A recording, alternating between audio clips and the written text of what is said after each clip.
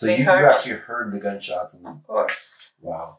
And then we were sitting, they're like, how I say, they want to protect us, like not to escape or not to leave. They want to capture us. And so they move us on the one of the area where the army was around, and we were surrounded. You were surrounded, yes. They round you guys up, basically.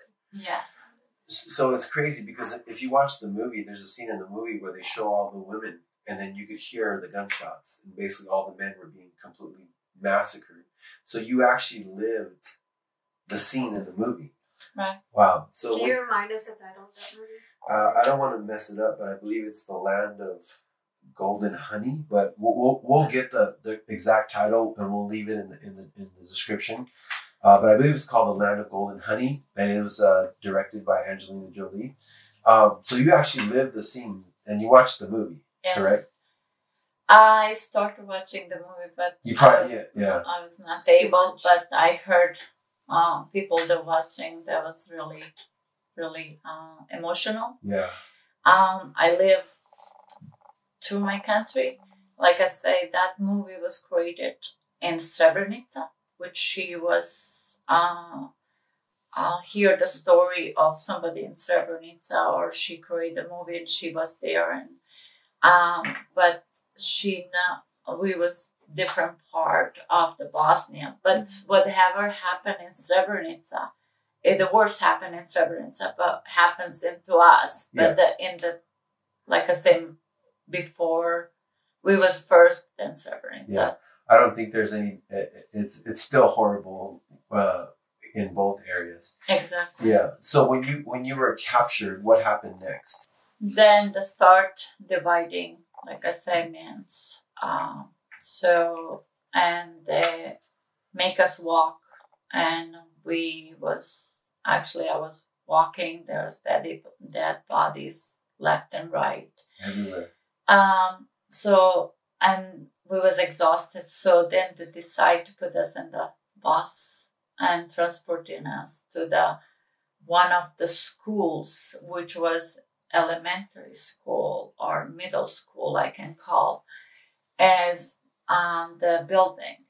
And they put us there, and mothers, children, old people, handicapped. We was all like on the top on each other there. Just piled it, and just they have a army watching us like a prisoners. We cannot move, we cannot go nowhere, whatever we have there. So we was there, and no food, nothing. Basically people survive whatever they can get. So I was telling my part of the country where I grew up country, there was people still at home.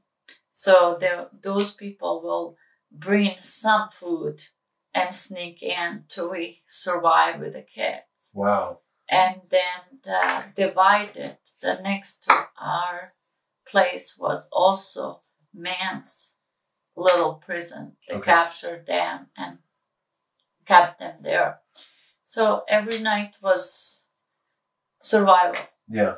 So you basically had people that were still in the towns coming in and sneaking in and risking their lives to bring you guys food to be able to survive. Of course. And they segregated the women and children from the men in two different places. Right. So how long did you spend in that camp?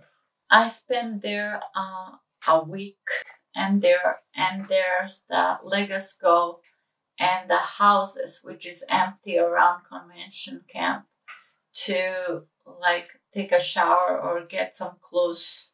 And I hold my family and everybody in the house, and we was like 30 people in one house sleeping there. And it was better to sleep in that house. It was also part of you cannot go nowhere. It's part like being in prison. Yeah. But actually, you're not sleeping on the top of each other and sleeping on the cement or tiles. Yeah. You're sleeping in the carpet. Yeah. Or maybe bed if you have. Yeah. So we was there for another week or so. And then we was back in convention camp. We was back to the behind the wires again. So they let you off for a week? Yeah, the leg is off because it gets crowded. Oh. And they don't have a space. So they offer us, they know how I can explain. It's not the leg is out. We just ask, can we go to that house instead of being here and just hold, we are there. We're not going escape, but just like us to split up because it was so much that you can't. Pandemic starts. We don't have bathrooms. Yeah. We don't have